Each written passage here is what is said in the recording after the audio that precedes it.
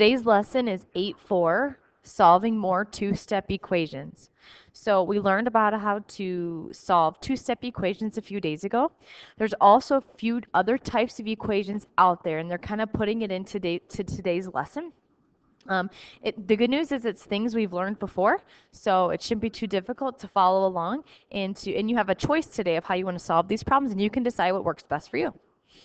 So before we get started, I just want to review distributive property with you. This was last chapter, and it's going to keep showing up. Let's just remind each other how to solve something if there's distributive property involved. So if I have 4 parentheses d plus 8, a lot of you would tell me first let's put a 1 in front of the d, and then go ahead and multiply throughout. So this would look like 4d plus 32. And then you can't go any farther, you have to stop. If I look at this one, we have to remember our trick. So a lot of you would tell me to first put a 1 there. And then negative 2 times 1 would be negative 2c. And then a lot of us went to the trick where we say, okay, this is negative 2 and a negative 9. And if I multiply those together, I get a positive 18, so it'd be plus 18. So remembering those tricks today is a really important thing. And I'm just going to throw a quick another one in here. Okay. If I multiply here, it'd be negative 6d. Now if I have a negative and a positive here, it would be a negative 12, so that would be like minus 12. So we got to remember those tricks today, because if we don't, when we start to solving, you won't get the correct answer. Now today, most of your assignment will look like this. Many of the problems will look like this. This is 4 parentheses x plus 3 equals 28. Now last year we solved these as well, and I showed you 2 ways to solve them. And the first way I'm going to talk about is distributive. And then many of you will like this way. I mean, this is just probably the default way. If you had to look at a question like this, you would solve it using this way. So I'm just going to quick go through of how to do that again. Okay, so the distributive way, you're just going to distribute the 4 throughout here, and it becomes 4x plus 12 equals 28. Then it becomes a 2-step equation that you know how to do. Your minus your 12 minus your 12, and what you have left over here is 16. And then you divide by 4, just like what we did the other day. X is 4. So this is one way you can solve. If you use the distributive method, it's going to ultimately bring it to that 2-step equation that we've been solving. The other way we talked about was division. And I wish somebody would have showed me this when I was young, because this is a way that was not talked about too often. And that's why I think I always default to the distributive way. So if I look at this, I'm really taking 4 times whatever in my parentheses, just like what we did in the distributive way. 4 times whatever's in my parentheses equals 28. Well, if I want to get rid of that 4 and just have that x plus 3, what I'm going to do is I'm going to divide by 4 on this side. That eliminates that 4. And then I have to do it on the other side. Remember, because it's like a balance. If you do one thing, you have to do the other side. So now I know this is 7, but I'm not done yet, because I'm going to bring this down and do x plus 3 equals 7. And then it's just a 1-step equation, minus 3, and I still get x equals 4. Some of you might really, really like distributive way, and some of you might go back to the division way. And you can decide which works the best for you. I'm not going to lie though, this way right here is easiest for fractions and decimals, and I will show you why in a few slides. So let's do another one here. Why don't you go ahead and you try this one yourself. You're either going to pick the distributive way, or you're going to pick the division way. And like I said, it does not matter to me what you do, as long as you pick a way and you stick with it. I will do both for you.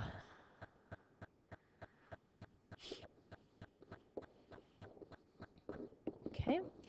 Now, like I said before, it's really important to remember our tricks, because if we don't remember our tricks in the distributive way, then you're going to come up with a total different 2-step equation that will not give you the correct answer. So I'm going to just start. This would be negative 2y, and then negative 2 times a negative 3 would be a positive 6 equals 22. And then I can start subtracting. Minus 6 minus 6, I get negative 2y equals 18. Oh wait, that's not 18. 16. Divide by negative 2, divide by negative 2, y equals negative 8. The division way would look like this. I'm going to divide by -2 because I want to eliminate that -2. That way I don't have to distribute it. I'm going to do the same thing on this side. I get y minus 3 equals -11 because this is what that would look like. Then I'm going to add 3 to both sides, add 3 to both sides, and I get y equals -8. 2 ways, you decide which way you like the best.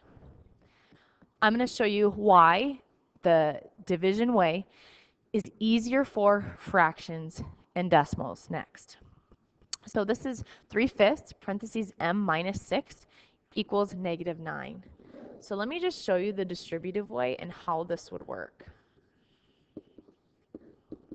Okay, so we're going to distribute it. Well, anything times 1 is itself. So this would be 3/5 m minus, well, 3/5 times 6. Well, that might have to do that up here. And that gets 18 over 5. And then which would be, let's see, 18 divided by 5 would be 3, 15, 3 and 3/5 minus equals -9. You can already see how this is no fun. You have to deal with your fraction a little more. See, you already have to distribute it through your m and then through your other number, which might make it difficult for you in the two-step equation if you don't like fractions. Okay, now I'm just going to start the distributive or the division way here, and I'll show you how much easier this is because I'm going to divide by 3/5. I'm going to divide by 3/5. Now we did this the other day. It'd be -9 over 1 times 5 over 3, and I can do some reducing. Goes in once, goes in 3 times. So this is -15. Okay, so then I'm going to bring what I have left over, m minus 6 equals that -15. Add 6, m will be -9. Now if I would go over here, I'd have to add 3 and 3/5. I'm going to add 3 and 3/5. Well, I have a -9, so it's going to be harder for me to do. I have to deal with a negative and fractions. Eventually, I'm going to have to divide by 3/5. So this way is so much easier because you really only have to deal with your fraction one time, and it's at the beginning. Honestly, you can do it either way, but I think if I know most of you, you like it quick, easy, and simple, and that's the quick, easy, and simple way. Here's another example. This is the same thing. You know, you could distribute through here, but then you'd have to take 3.2 times 3.7. Eventually, you're going to have to do some dividing with your decimal, and it's going to be way more steps than the division way would be. So I'm just going to quick go through the division way. Divide by 3.2, divide by 3.2. Let's see, 4.8 divided by 3.2 is 1.5. Then you do x plus 3.7 equals 1.5 minus 3.7 minus 3.7. Notice I wrote that horizontally because if I would write it like this, a lot of you would try to subtract like that and it would not work out.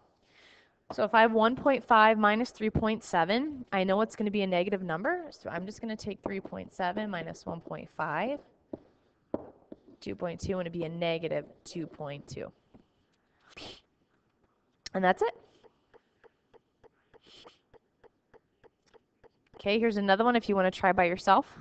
I'm just going to let's see, this one won't divide quite as nicely.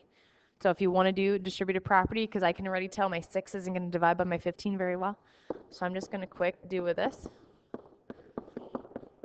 Do distributive way, minus 24. Notice how I'm kind of always writing my subtraction in a horizontal way because it can tell me if I have to keep change or not. So this is going to be, let's see, 39. I believe that's right, equals 6y. Divide by 6, divide by 6. Well, it's not going to come out perfectly. 636. It's going to be 6 and 3/6, or 6.5. Or if you want to write it like this too, either one.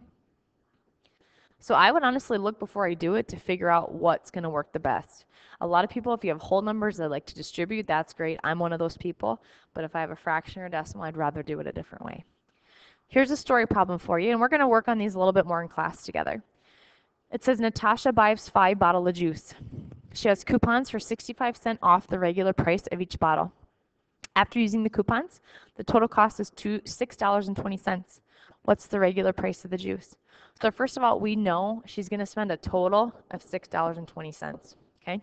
The question is, what's the regular price? Okay, so that can be our X. And then it says up on top, it says she has coupons for 65 cents off the regular price. So if she has coupons for 65 cents off the regular price, it's going to look like this: X minus 0.65, because that's the regular price, but she has 65 cents off of it. Now she's going to buy 5 of these bottles. So this is 1 bottle, but she's going to multiply that whole 1 bottle times 5. This is what the equation would look like. And then again, you could solve using your division or distributive property, whatever you're most comfortable with, and go from there. So let's say I'm going to just do the distributive property because I don't want to do it with the decimal. So 620 divided by 5 is $1.24 equals X minus 65 cents. I'm going to plus 65 cents because that's what I'm going to find out what it was before I took that 65 cents off. I get 9, and I get $1.89. Now that tells me that's what the regular price was first before she took the 65 cents off. Here's one more, and you probably can figure it out yourself. It says Julie's ordering tickets for a concert. She buys 3 of them. There's a fee of $4.75 per ticket. The total cost is $111.75. What's the price before the fee? So we know she spends a total of $111.75, and we know she buys 3. But there's a fee for each one. We want to know what the price of each ticket is. So we don't know what the price of each ticket is before, so that can be X. So X. So each ticket's going to cost her the regular price plus that $4.75. So this is just 1 ticket. Okay, and she's going to buy 3 of them, it says. So she's going to take 3 times that 1 ticket. You could use distributive property again. You could do your division. And that's how you would find the regular price. So if I do that, I'm going to do the division way, just because I think that's easier because there's a decimal in there. So 111.75 divided by 3 gives me 37.25 equals X. This is not enough room. Hold on, let me move down. So 37.25 equals X plus 475. I'm going to minus my 475. I'm going to minus my 475. Oops, should be minus 475. 37.25 minus 475. And you get $32.50. And that's what the price would have been for the ticket before the fee. Thank you for watching. Let me know if you have any questions. We'll probably do a few more story problems and the next time I see you so we can get this down. But please let me know if you have any questions. Mark it in your notebook, and I will see you next class period.